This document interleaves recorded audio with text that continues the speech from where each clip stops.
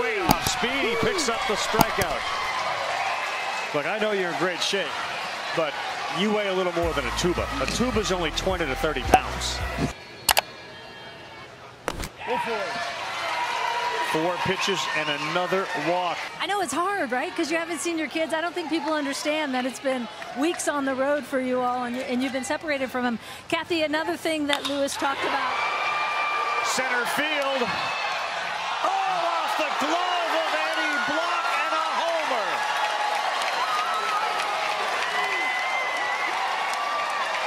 Brody Brooks has left the yard, and Eddie Block wants another chance at that one. Well, Coach told me the first 5 guys in our order are capable of hitting the ball out of the ballpark. There's your leadoff guy. And he had that. He measured that perfectly in center field. Look at the swing. I mean, he took a fastball up.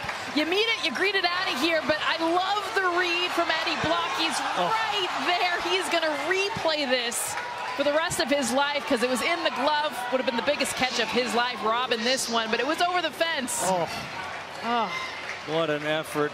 Brody Brooks with a single and a home run tonight. Ties this game up at 3 in the bottom of the 3rd. Uh-oh, Lappy, right field. Forget about it.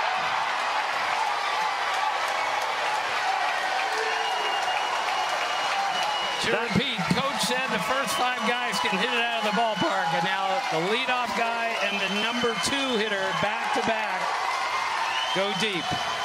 That one sounded a little bit different. Opposite field 12-year-old gets it up in the air like that. Man, is that impressive. Yeah, the pitch location, middle away, Timmy, you were talking about it. Look at the swing. I mean, we saw a bigger swing on the one he missed. What I like about this one, that's 80%. He's just trying to meet this pitch. But when you're 6'1", 155 pounds, when you meet it, this is where it goes. Back-to-back home runs for California. O'Connor fielded by Klingerman, and he will flip to first base. Wow.